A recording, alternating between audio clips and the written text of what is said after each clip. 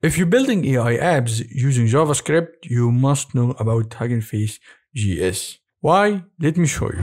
This is one of the examples that's available for us in the library. It's just a few lines. You can use any one of this model. This is a model, this is a model, and this is a model. Let's take a look to text to image example over here. We pass the model, the inputs, and the parameter that we want. This is the HuggingFace JS, alright? Look at it, how easy it is. I'm gonna do the same thing, but using the alternative old library Transformer JS. Here's the code that we need to write for using Transformer JS. This is just to run one model. So today we're going to create a small app called the Recipe Detective AI that will use one of the HuggingFace inference model, and we're gonna talk about how we can use it and how we can use also agents. Funny small story, when I was building this AI app, Recipe Detective AI, the idea of it is you give it an image, it will understand what the inside this image in terms of food. I will send this kind of food details to a large language model like OpenAI, how I can make this food in terms of recipe, step by step, what the ingredients and instruction, and then turn this recipe text to an actual voice like people can hear, and it's kind of human.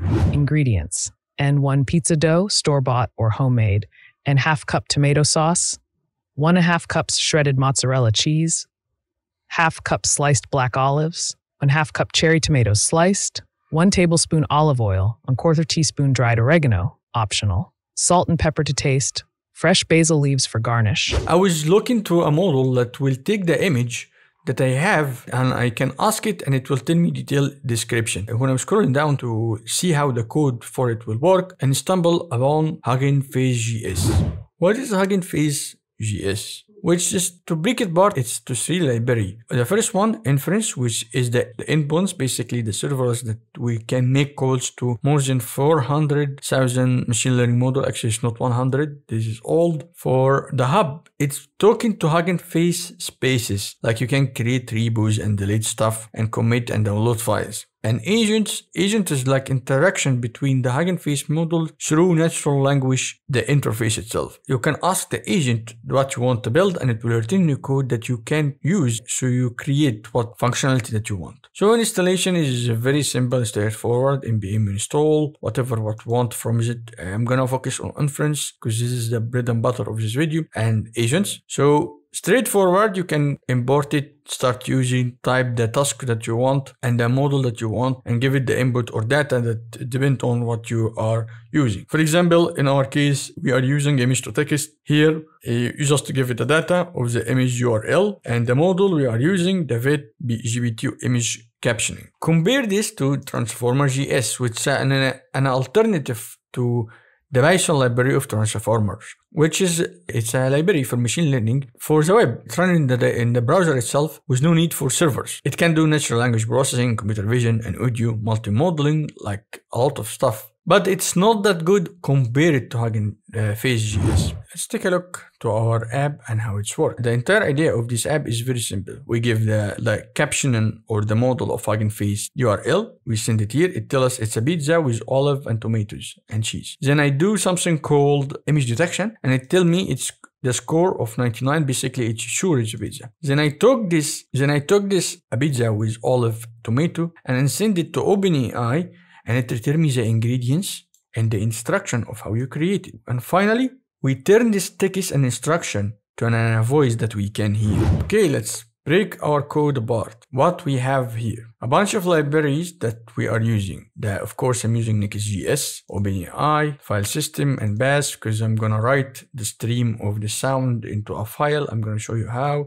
Inference from HuggingFace, the HuggingFace agent, and OpenAI with the key. I saved it inside an environment file over here. And HF token is the HuggingFace token. You can get it from the settings. You can get your HuggingFace token from settings over here, and you can go to access token, and here it is. You can like manage new token, do a lot of stuff. I just took this token and copy pasted inside my code, and then we give this, we give the token that we have to the inference, and that's it. That right now we can use almost any model that we want in HuggingFace. What I'm setting next, I'm gonna come back to this logic, but what I'm setting next over here is a get request. I'm sending through this get request URL and the image URL that I want to detect. Here I am checking on the image. If it's not existing, then I send the error. Here I'm talking about the agent. I'm gonna go back for it, but I don't need it right now. I want to show you this. I'm using the inference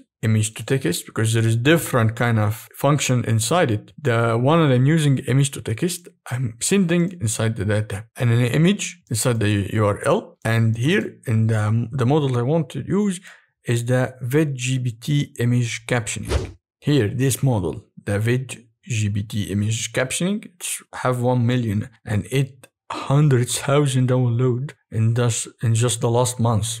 By the way, if you want to learn more about Hugging Face, check my last video. I made a lot of stuff and I crammed a lot of stuff inside it. And I'm just displaying this data over here. It gives us generated text. It's a pizza with olives and tomato and cheese. Alright. Then I've tried something else called visual questions and answering. This is another kind of machine learning models. You give it a text or a documentation and you ask it what the food inside this image for our case or whatever what you want. It can be a documentation asking about price or something else. And I'm using just also the inference, visual questions and answering, and give it an option called wait for models. There is a ton of options. Inside the options of HuggingFace Js, over here, there is a ton of options. You can come here and read it all if you want to. I'm going to leave a link in description for you to read it. And I'm giving it inputs. This model is not like the last model that we have. This just need data. And this one need two things, an image and a questions. What the image that it will look at and the question that you want to ask. So I give it inside the inputs. I got this also from visual question and answering inside the documentation. And the model is the VLET B32 fine-tune vehicle A. It gave me a 99 score pizza. It's a pizza inside this image, which is correct. This is what we have. This is not important for us. Actually, I'm not using this, but I just wanted to show you what it is like to use inference and how it's easy to use in Hugging Face. The next stage is giving this generated text, a pizza with olive, tomato, and cheese, to a large language model that can understand what is this and give us the recipe. Here it comes the OpenAI. I'm using OpenAI just because it's the best large language model. I try to use one of the Hugging Face libraries, free models. It's kind of honestly bad. It's a simple compilations chat. I tell it URL chief who know every single recipe and can answer it with easy to follow details, steps. And the prompt from the user is gonna be what is the detailed recipe for whatever the image result generated text is, which is pizza with olive. Then I took this recipe and I send it another function which is gonna generate a speech file. Where is this file? I am setting this file inside a public folder of Next.js. Why? Because this is the easiest way, because I'm gonna have to use the front end to run the entire MP3 file, and we write on top of it so it doesn't create a new files. Let's take a look to our front end. Right, we have was just one page, just one single page that's handling all the logic. I'm using the React Markdown, the Remaker GMF, so I can render the text that's coming back from OpenAI to a good looking HTML and use it in the web. And I have like React icons, use effect, and you use the state from React. I'm using the states. The first thing that I'm doing is a use effect. This use effect actually check if the results is done, play the audio. When the text is sent here, that means that also the audio is done. So it's come here and it's automatically played for us, so you don't have to press play or something like this. Here is classify, is it handling sending the image to the backend. Here I'm using fetch. It's very simple. API image to text, and the image is the encoded image URL. And it's when it's done, I get JSON back, which is have the recipe, and I set here the loading is true, but right now I put it in false, so I stop loading, and I set done is true, so the audio can play over here. I'm looking to his, right now it's false, when it's come back it's true, and the audio can play. Here I have two functions, very simple function, play and stop. One do play for the voice, I want to stop. I have a couple of images here and a pre-example, basically images that I saved from the web. When you click in any one of them on the JSX that we have here, if you click in any one of them, it will send this image URL to the selected function. And what it do, it send the image URL here to backend, basically. It set the image URL so it can show in the JSX and invoke classify, which is send it to the backend. Beside the loop that we have for the images example, we have here the input that we send the URL to classify and set the image URL. Very simple. And the image displayer itself, when I put the image URL, we display it so we can know what it is. And I'm doing a conditional rendering for loading. And also check on the results came back and loading is false.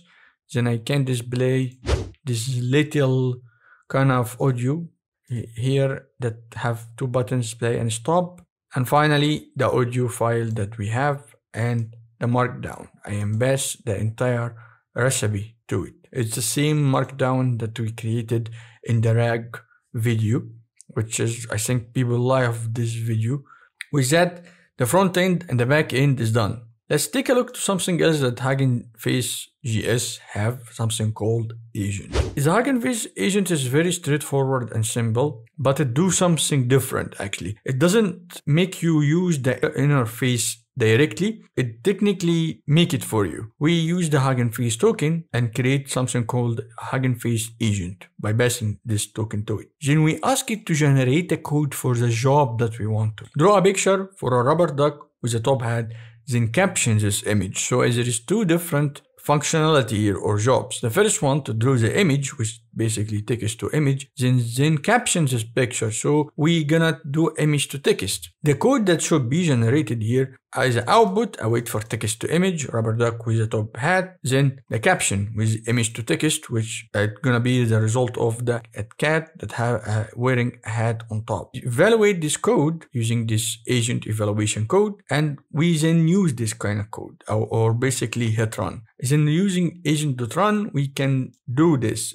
These two functions. But when I tried it, honestly, I found that it doesn't work with me for some reason. It can be its own video. If you want me to create a video about it, just tell me in the comment. Here, agent can also work with OpenAI. For example, here, instead of using just the HuggingFace agent by giving it a token, we also give it the function of the agent that we want to use or the large language model that we use. In our case, here is this code a little bit outdated. It's using text DaVinci 3 and a prompt, and it basically returns only the results from this function. But unfortunately, as I expected, the HuggingFace agent is not completed yet. When I go to the demo for the HuggingFace agent JS, I get error. So yeah, it's kind of sucks.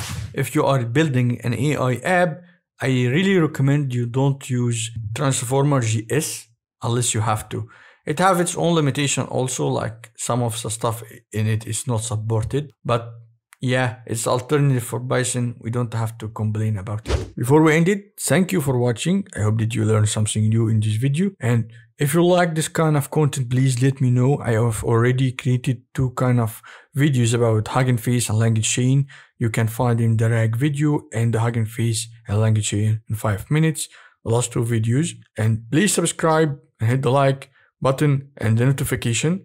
It helped my channel grow. It make me want to create more better content for you guys, and so we can learn together. So I'm gonna create even more content in the coming weeks about this kind of stuff, diving into more language chains, Hugging Face, creating more complicated kind of apps. I hope that you subscribe and share my journey of learning. Once more, thank you for watching and see you in the coming video.